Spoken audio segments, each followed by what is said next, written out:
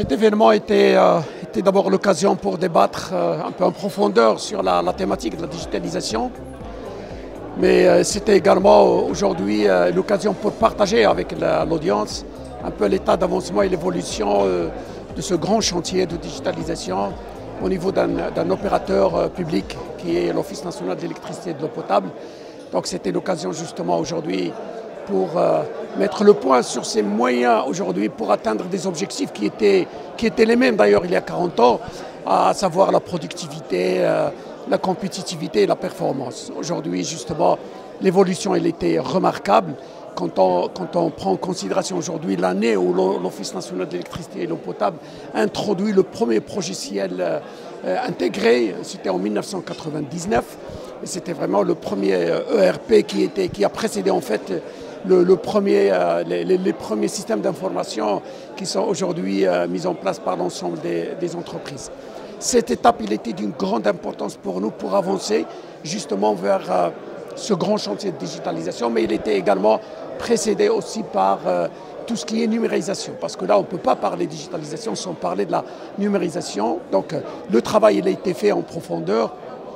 au niveau de l'Office national de l'électricité justement pour transformer tout ce qui est données, informations physiques en données numériques, ce qui nous a facilité un peu la transition vers la digitalisation d'un certain nombre d'abord d'actions qui sont considérées prioritaires au niveau d'abord du process de gestion, mais également au niveau du process industriel qui est très intéressant. À ce niveau, au niveau du process industriel,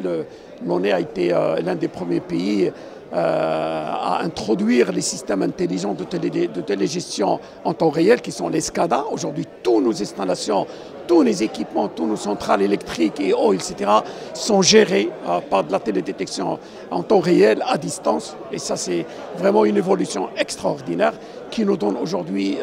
qui nous a permis aujourd'hui d'améliorer notre productivité, d'améliorer notre performance et également d'améliorer la compétitivité de notre kilowattheure et également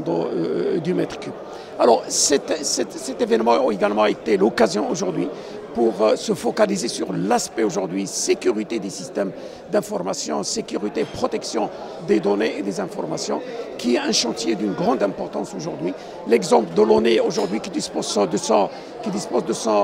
réseau fibre optique, indépendamment des providers, etc.,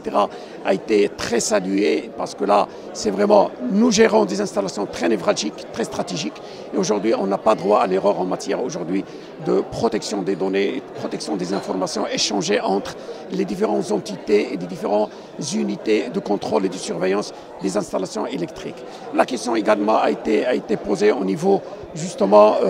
des données échangées avec le public à travers les plateformes et les agences virtuelles que l'on avait créées, etc. Et aujourd'hui, la question a été également mise sur le suivi très étroit et très méticuleux au niveau des instances de contrôle, au plus haut niveau, des données échangées au niveau de l'Internet, au niveau des agences virtuelles et au niveau de toutes les entités digitalisées de l'ONEE en interaction avec le public, avec les partenaires.